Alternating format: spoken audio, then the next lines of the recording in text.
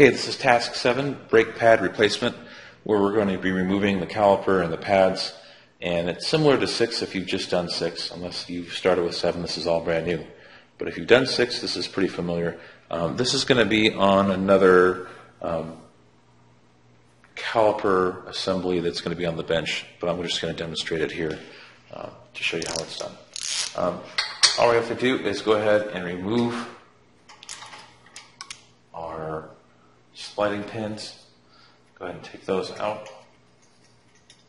Now the one that you're going to be doing is not going to be on here. It's going to be on a bench, but it's a little bit different than this.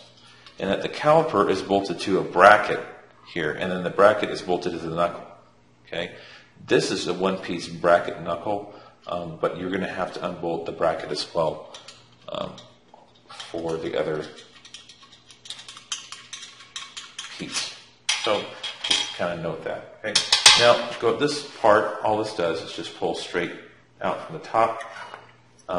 We don't want to let this hang here because we don't want to damage this hose. So we want to make sure that we hang this up. I'm just going to place this over here so it's resting like this.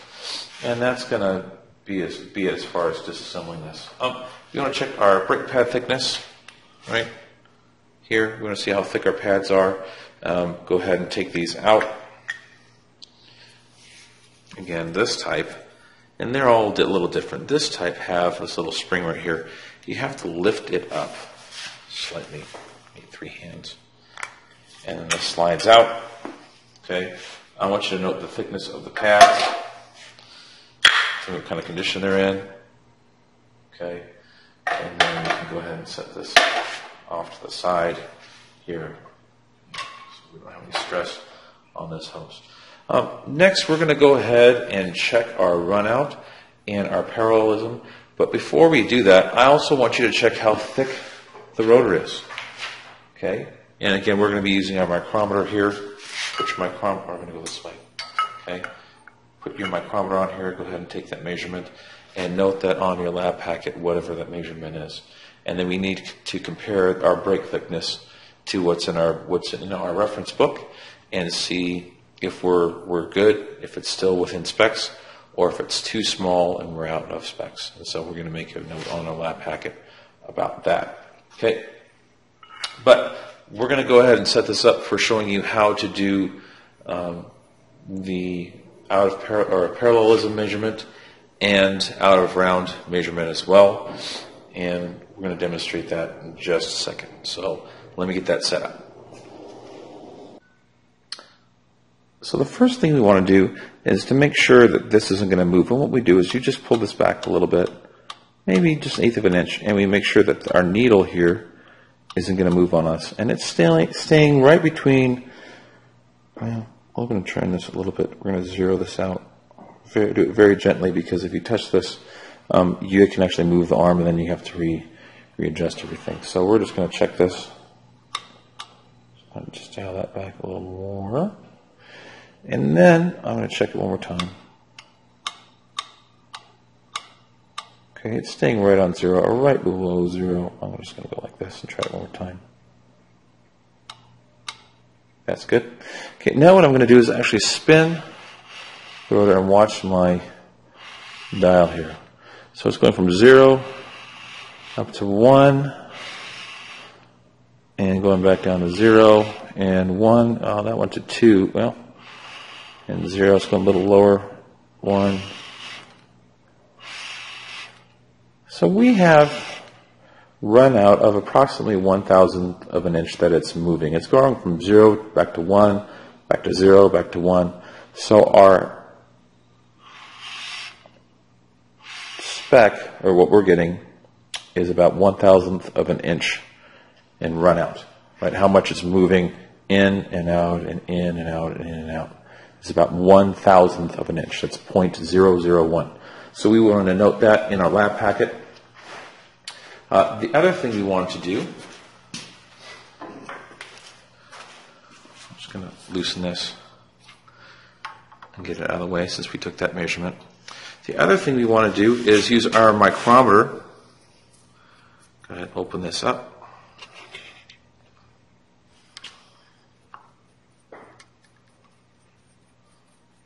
Takes a little time here.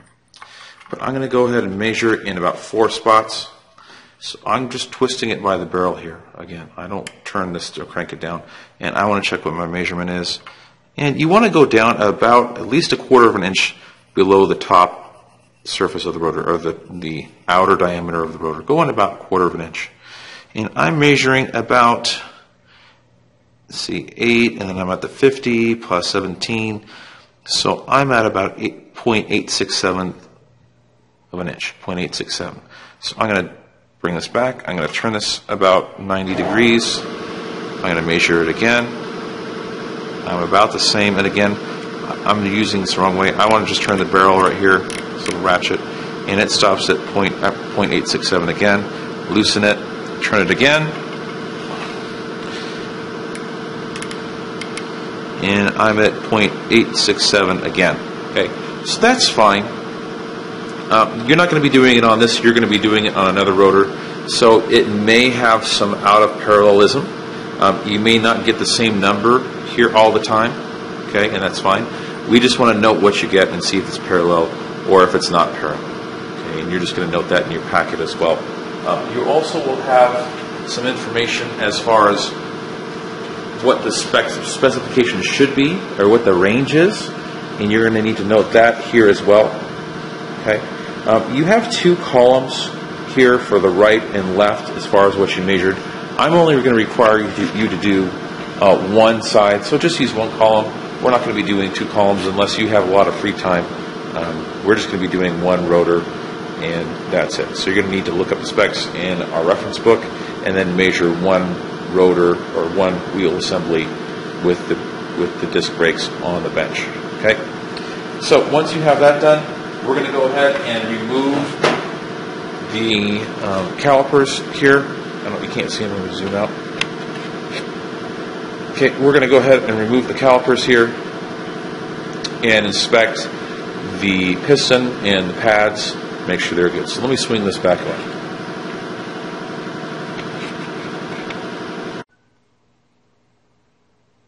Okay, so we did our parallelism measurement and our out of round measurement, and we got that done.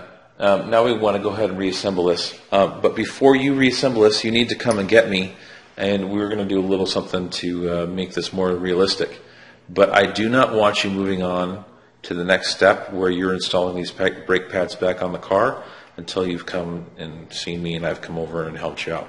I need to do one thing to your module in order to make it more effective. Okay, what we have here, if these were old pads, our piston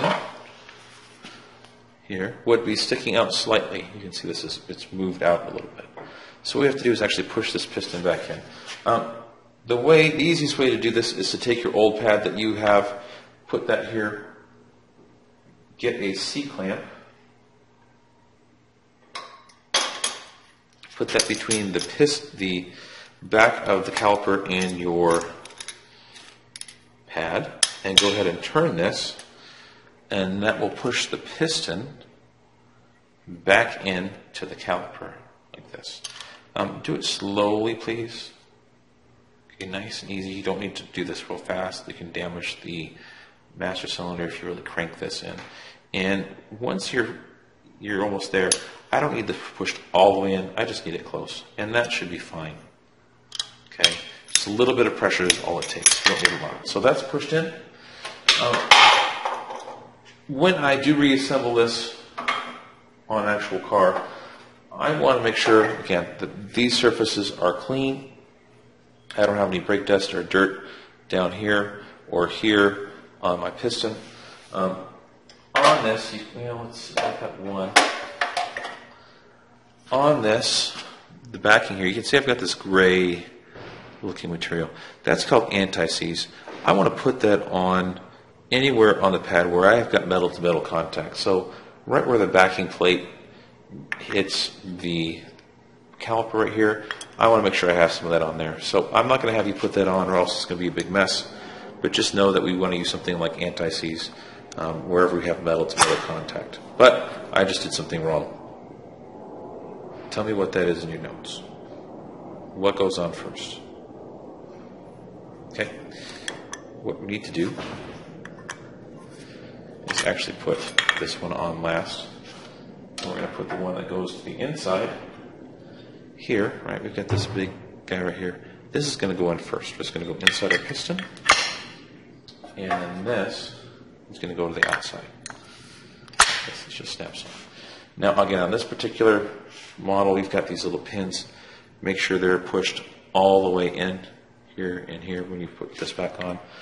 This one, we start at the bottom. You get it in place. Kind of look at what's going on down here.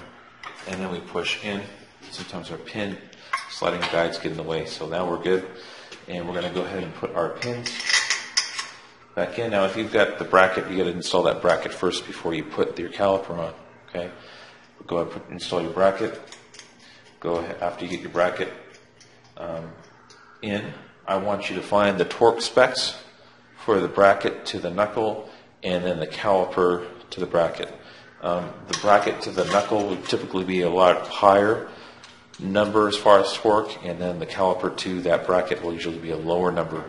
I want both those numbers on your lab packet, please. Okay, so go ahead and just snug this down. I'm actually going to give you a torque wrench, and I want you to torque each one of these down to the proper torque. I'm just going to do this right now. And the last thing I want you to do is, again, I want you to know what the torque specs for our wheel lugs are, and go ahead and note that down in your notes as well.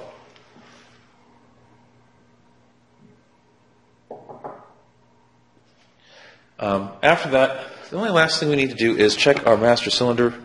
If you're on a cart, if you're not, don't worry about it. But also come and get me because I need to set up the lab for the next group to come through. So make sure you come and see me when you're ready to put this back together, and you come and see me at the end of the lab so I can get this set for the next lab as well. There's a couple of things I need to do to get it ready. So once you get those done, you're done. I'll sign you off, and you're on to the next lab for the next day.